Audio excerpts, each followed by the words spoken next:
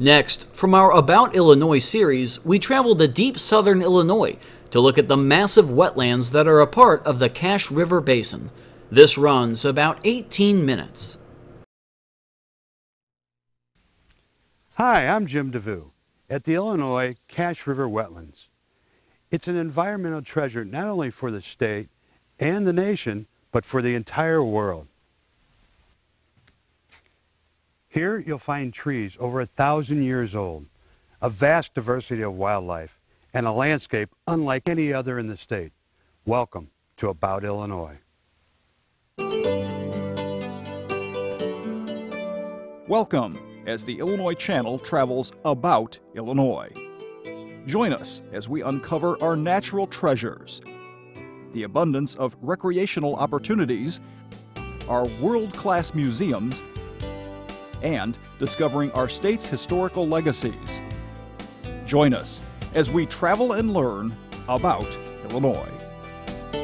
Joining me today is Jim Wakulis with the Illinois DNR. We're at Heron Pond. Jim, this is unbelievable. Tell me about Heron Pond. Well, Heron Pond is kind of the jewel of the Cache River State Natural Area and the Cache River Wetlands. I would describe it as a cathedral of cypress trees, kind of the jewel of the whole project.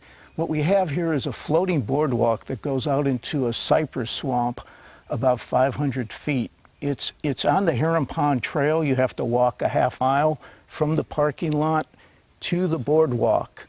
And then about a fourth of a mile past the boardwalk is a state champion tree called the cherry bark oak. It is one of 11 state champion trees found here. It has a circumference of 22.5 feet, a height of 100 feet, and a crown spread of 113 feet. It's estimated to be between 300 and 400 feet years old. Amazing, amazing. Now, I'm hearing something in the background. I'm not exactly sure what that is. Do you? Yes, what we have here is the great blue heron is nesting in the north end of Heron Pond. And the chuckling you're hearing is actually the young that are chuckling, waiting for the adults to come back and feed them.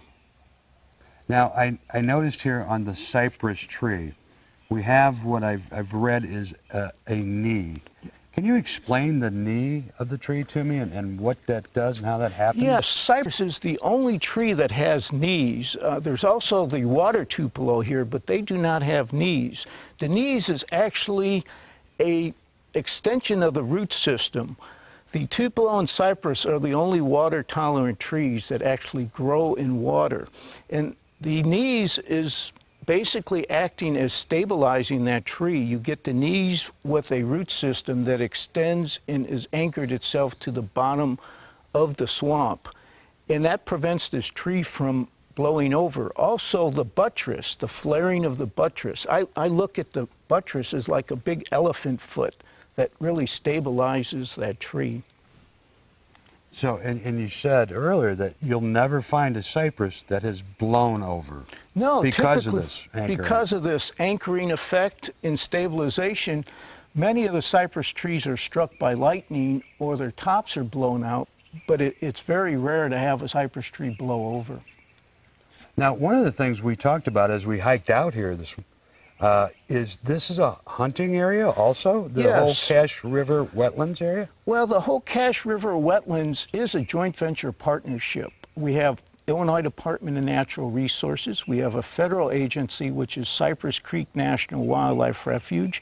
We have the Nature Conservancy and Ducks Unlimited.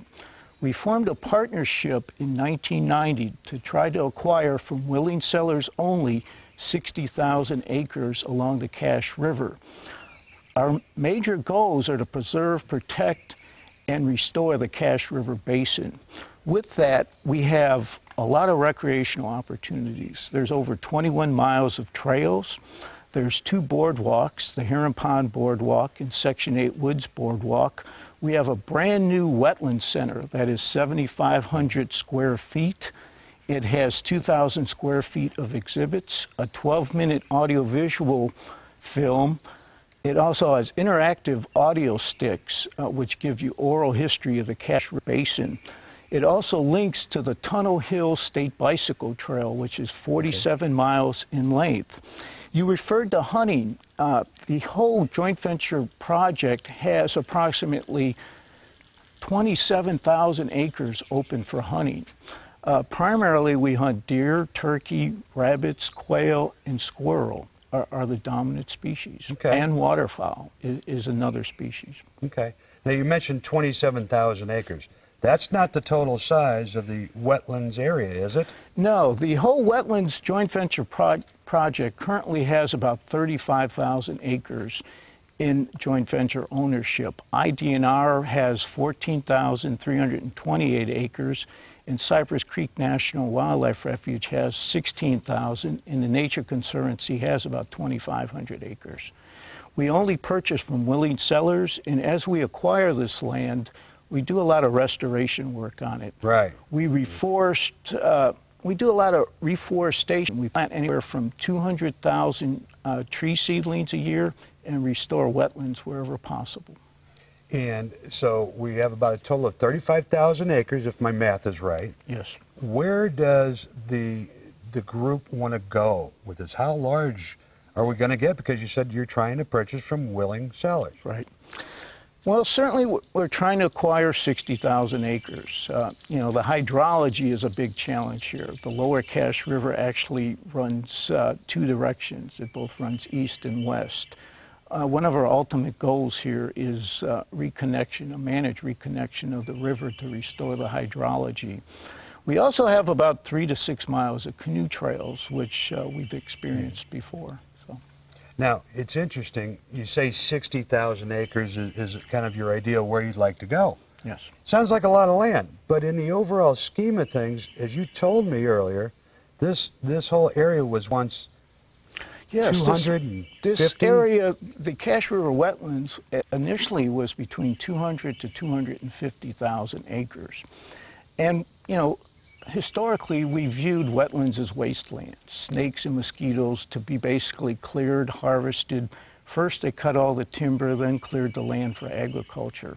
And what we're trying to do is put the timber back here. We're trying to restore the habitat for all types of critters, from birds to fish, and provide a high-quality recreation area. Jim, I know this is just a small part of what we're going to see today, so I'm wondering, maybe we should move on. Yeah, I think there's a lot more to see of the Cache River Wetlands Project. Great, let's go. At one time, the Cache was comprised of over 200,000 acres, but due to farming and logging in the area in the early part of the 20th century, a lot of the original wetlands were lost. Still, the Cache River State Natural Area is huge, with some 14,300 acres in Johnson and Pulaski counties. The area is so important to migrating waterfowl that in 1996, it was designated as a wetland of international importance, making the Cache only the 19th wetland in the United States to be so recognized. Today, a public-private partnership is working to restore a 60,000-acre wetland corridor along 50 miles of the Cache River. But to really experience some of the most remarkable landscape to be found in Illinois, we decided to travel by canoe and see it up close.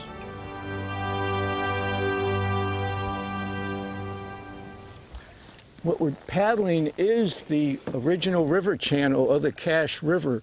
You could see the river channel is defined by the old cypress on the right and left of the channel. And up here on the right, we're coming to the state champion bald cypress tree, which is over 1,000 years old, has a circumference of 43 feet, a height of 75 feet, and crown spread of 75 feet. Now, I noticed the vegetation on top of the water Yes. has considerably thinned out in this area we are now. And what we have is we have duckweed and coontail, and because we get predominantly west winds, it blows all that duckweed and coontail into that extreme area we first paddled. But then as we get out of that, it opens up considerably with a lot less vegetation. Now, I noticed a lot of the older, I'm assuming older cypress trees are hollowed. Yeah, that's typical. Is that... These older trees all tend to be hollow. The live tissue of the tree is actually under the outer bark called the cabian layer. And many of these trees, because they've been here so long, have been abused by nature. Either lightning or windstorms have blown the top out. With the exception of there being no Spanish moss or alligators, the area does look like the bayou. As the most northern of America's southern swamps, a relatively short drive to the cache can make you feel that you've somehow been magically transported from Illinois' familiar corn and soybean fields to the heart of Louisiana. Traveling by canoe allowed us to see at least one of the area's state champion trees and to appreciate just how much history this area holds. To kind of put this tree in perspective, Christopher Columbus came to America in 1492. This tree was already 500 plus years old. It's right to think of history with the cache. In fact, Illinois' natural history is why it's here. At one time, the Ohio River ran through this area until glaciers pushed the Ohio 20 miles further south. When the glaciers receded, the area where the Ohio River had been refilled with water and formed the Cache River wetlands area. To learn more about the area's natural history, we went to the Parks Visitor Center to meet with Liz Jones of the U.S. Fish and Wildlife Service. I have one question. I'm here at the Cache River wetlands area. How did the wetlands area get here? That's a really good question, Jim. One thing about this particular place in Illinois, it's extremely special, and you've seen today when you've been out and about. And a lot of people wonder, how is this place that looks like places a lot further south here in the Midwest? Well, the cache has an interesting geological history. Basically, there's a number of things that came together, both physical, biological, that kind of changed or set the character of this entire place. But what I can't, probably in the easiest words to describe it is that we are very fortunate there are 4 physiographic regions that overlap here in the Cache River wetlands. Those occur through temperature. It's in a place where there's temperature and rainfall extremes. It's a place where there are 2 large rivers that come together, that they have some influence of it. Actually, the Ohio River carved out the whole entire Cache River. And when it receded, what you have now is what we call the cache here. So where I was earlier today, I was in the middle of the Ohio River bed. Yeah, you were. You were in the ancient Ohio River. But so those are just those are just some of the pieces that caused us to have the Shawnee Hills and the Ozark foothills and the Mississippi alluvial plain all right here in southern Illinois.